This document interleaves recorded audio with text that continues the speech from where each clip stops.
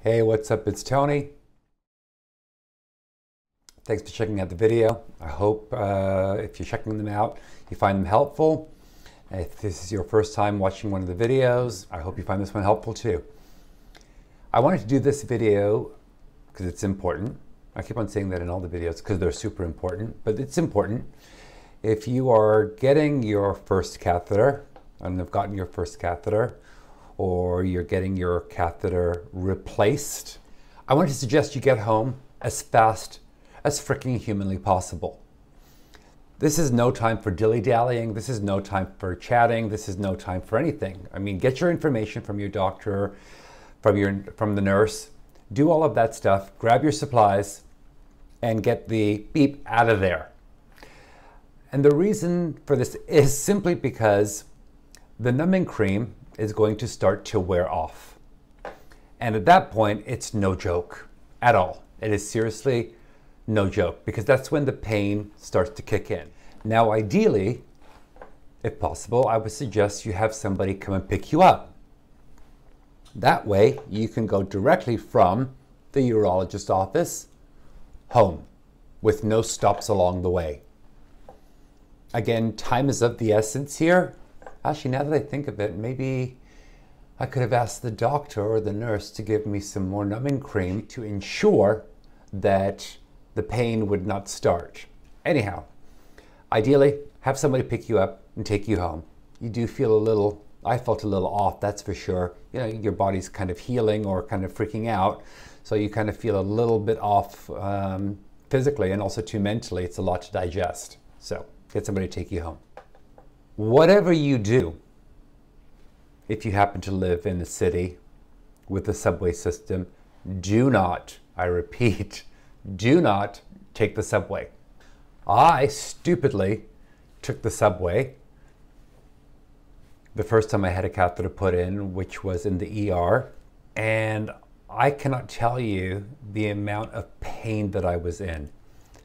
I was fine kind of taking little tiny steps to get to the subway, walking kind of like this, because the numbing cream was still in effect. However, by the time the train came and I got on the train, the numbing cream had started to wear off. I felt every single bump, every single lump, every single shake of that train for the 6 subway stations that I had to take.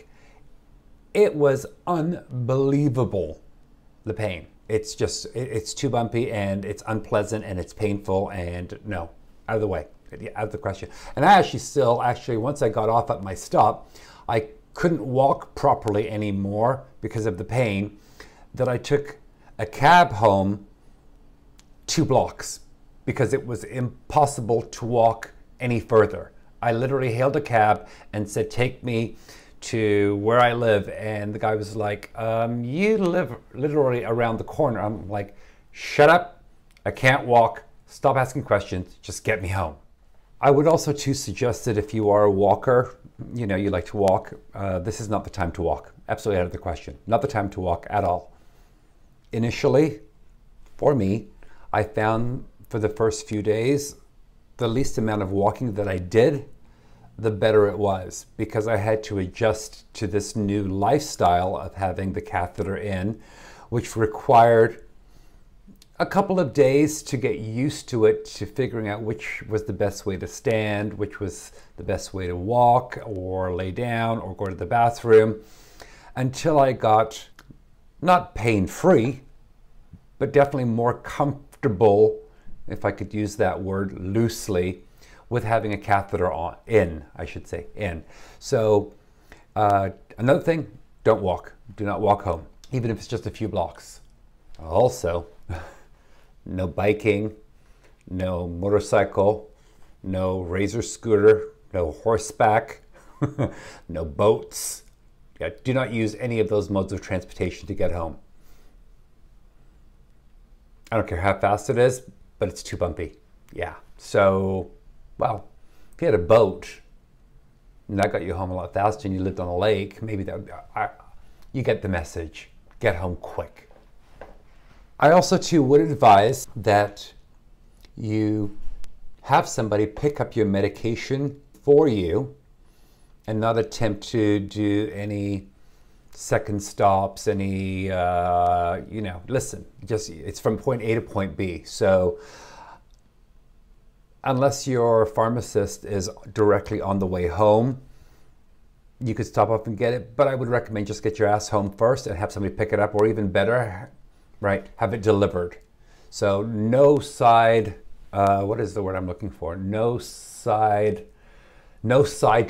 That's it. No sidetracking. That's it. Don't pick up food. Don't pick up anything. Just get your ass home. When you do finally make it home, I would suggest that you don't expect to get back to your regular routine. I would suggest immediately take a nap, take a load off, put your feet up, relax, and I'm going to have a video about sitting down and how uncomfortable that is and how to make it much more comfortable. But your body's going through a lot right now, and I definitely would not go back to work or to your office. I mean, because you're not going to be able to sit in an upright chair. I certainly didn't. I didn't sit at my desk probably for 3 weeks. Impossible, just impossible. So your body's getting used to having a foreign object in it, and I felt feverish, not in a sickly way, but it was almost like my body was trying to go to that one area and feel better. So I felt woozy and I felt off. So really, when you get home, take a nap, take it easy. If you can have somebody maybe come by and bring you something to eat, bring your medication if that's the case, kind of really take it easy